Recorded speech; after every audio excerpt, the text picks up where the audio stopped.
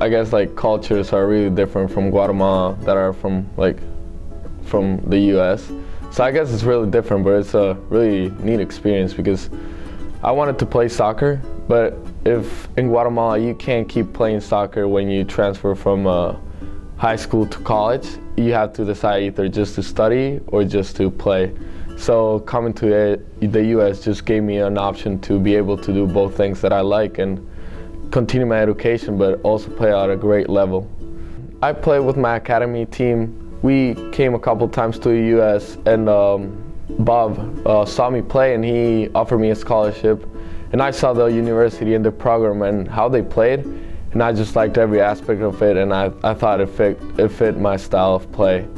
And also the place is really nice, and the weather is something that really influences me. So this weather, I like it. Soccer influences your life in ways you can't even imagine. From the discipline that soccer puts in you. In every practice you have to give 100%.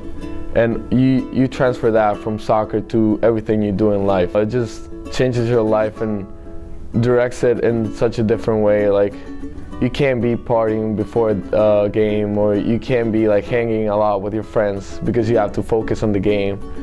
But at the end, it's all worth it. When you're on the field, it feels like it's the right thing to do. Well, this jersey is the national team jersey. I got it when I played on the World Cup qualifying in Jamaica in 2015.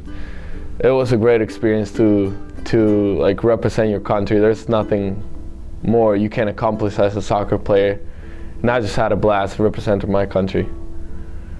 Being on the national team is what every athlete tries to accomplish in his life, because the feeling that you get when you represent your country is something you can't describe. It's just like achieving your maximum, and giving joy to the people that are from your country and your family, representing them in a good way.